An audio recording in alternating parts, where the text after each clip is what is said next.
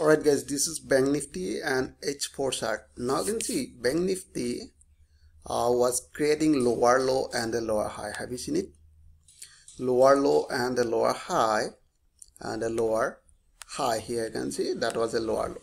But you can see next they try to break and they try to create a new lower low but fail. Here you can see they fail to create a new low.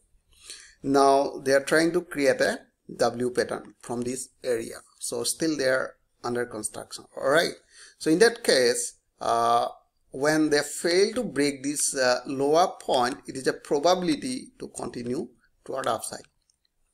All right, so in that case we have seen there is a resistance line. So let me draw a resistance line by connecting 150 moving average. So this line, you can see we have seen multiple rejection from this area, rejection and rejection, and somewhere here rejection, and we have seen this is a strong resistance in this area.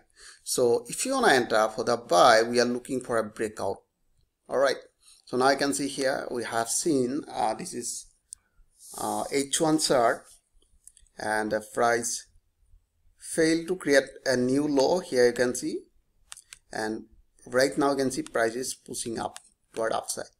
So we are looking for buy above this resistance line.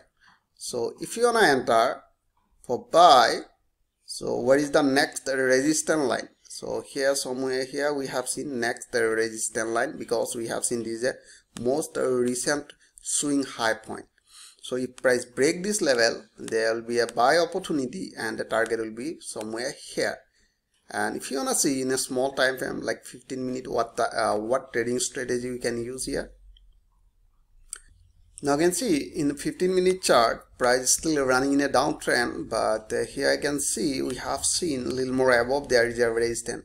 So in that case we are looking for a breakout candle. So once they appear, so we'll buy somewhere above this resistance line, and target will be somewhere here around 31,370.